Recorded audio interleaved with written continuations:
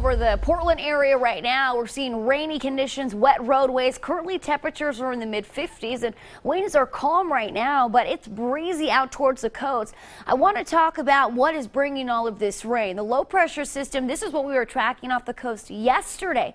It's moved just like we were expecting northward towards Northern California and the entire west coast of Oregon up towards Washington, bringing us a lot of moisture today.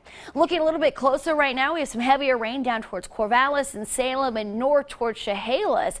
We zoom in right now and it looks like we have some heavier bands moving through again, especially down towards Lake Oswego, downtown Portland, towards the Dalles area and east of Vancouver. So another wet morning for today, and the rain totals, we've continued to see these jump here just within since we've been on air at 4:30.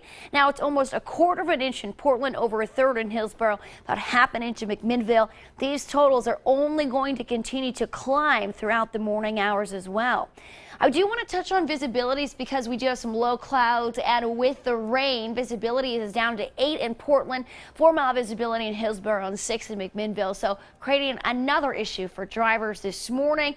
Now, looking at our forecast for today, here's 7 a.m., another heavy band of rain moving in, especially out towards the coast for today. Through the lunchtime hour, we're still going to see scattered showers. We really don't get a break from the rain.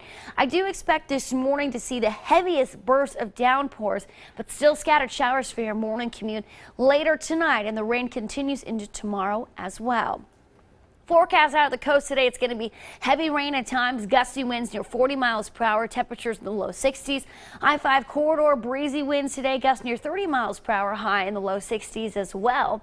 Moving out towards the central and east part of the state, highs in the low 60s, mostly cloudy, chances of rain, south winds 15 to 20 miles per hour. And your forecast for the Hood River area, again, rainy day. Heavy downpour at times, east winds 5 to 10 miles per hour. You could see some gusty winds towards the west side of the gorge this morning as well. And for the Cascades, snow levels at 8,000 feet. Here's your forecast for the next 7 days. Rain continues into the weekend.